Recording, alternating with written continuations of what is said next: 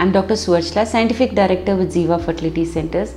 ZIVA Fertility is conducting a free camp for patients suffering from infertility. We are conducting this camp in the month of May on every Saturday at Kompally, Sanat Nagar, Banjara Hills and Manikonda. Included in this camp are free registration, consultation, counseling and semen analysis. Subsequent treatment options will also be suggested to you and you can avail this opportunity. Hi, I'm Dr. Suvarchala, Scientific Director with ZIVA Fertility Centers. Today I'm going to be talking about something very interesting. It's called the thin endometrium and what the chances of pregnancy are with this kind of an endometrium. Let's try to understand the endometrium. It grows in size under the influence of what's happening in the ovaries.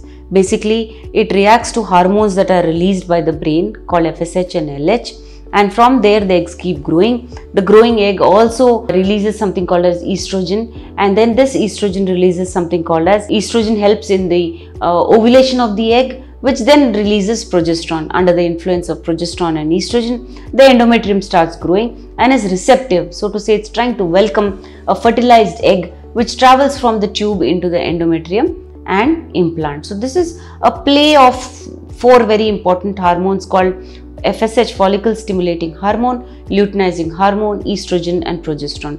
All these have to be in the right balance and released at the right time to be able to have this beautiful orchestra between the ovary and the endometrium and the uterus. So what is a thin endometrium? Basically there are many studies. Some say anything above 6 mm is good and under 12 mm is good. Between these, the endometrium is at its maximum capacity for implantation of the embryo. But studies have revealed that under 6 mm also implantations have occurred. Yes, the percentage is a little low, but optimal implantation is after 7 mm and below 12 mm. So it's over thick, if it is more than 12 or 14 mm. So these are what studies are saying. Now, how does your fertility specialist tackle thin endometrium? What they basically do is give you something called estrogen because they're trying to mimic natural physiology. Now, what dosage, what long a period this estrogen should be given for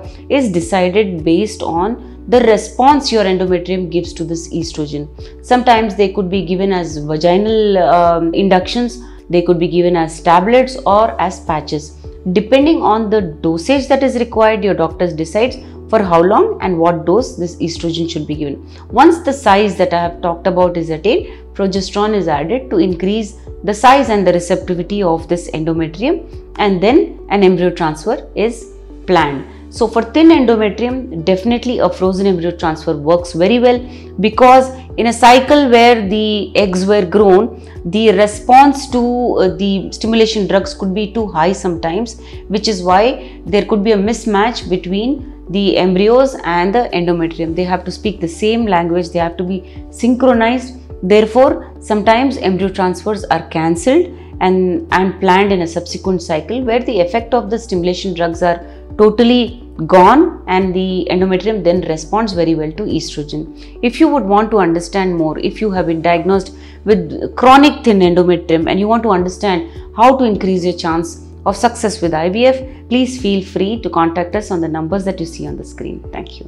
We strive very hard to make these informative videos for you. Please encourage us by subscribing and liking our videos. Thank you.